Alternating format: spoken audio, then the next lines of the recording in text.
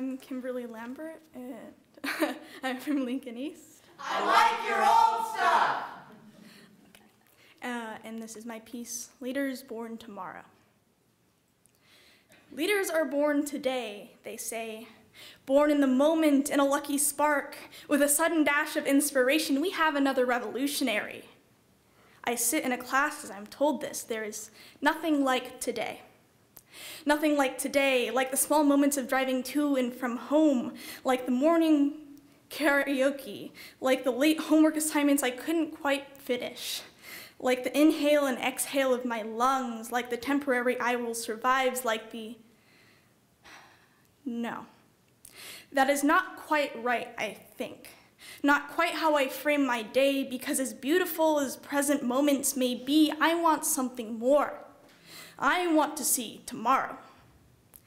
There is nothing like tomorrow, like seeing the next day, the distant warm orange-pink Nebraska sunrise. There is nothing like tomorrow. Future smiles and laughter from children who are ready to chase their dreams. Hope in our eyes for futures just distant from our reach. There is nothing like tomorrow, seeing the clear blue sky spotted with clouds, the scent of freshly mowed grass in the air instead of a dead earth devoid of life and smiles and us. Everyone should be able to see a tomorrow. I want to see a tomorrow, yet so focused on today, we forget to plan ahead. The in-the-moment money, the in-the-moment fear, the in-the-moment political tensions and self-interest that run and shackle our world in the same breath. We create our own end. Our hubris is our greed and fear of the unknown. We fall into the present moment like that. Leaders aren't made today, but tomorrow.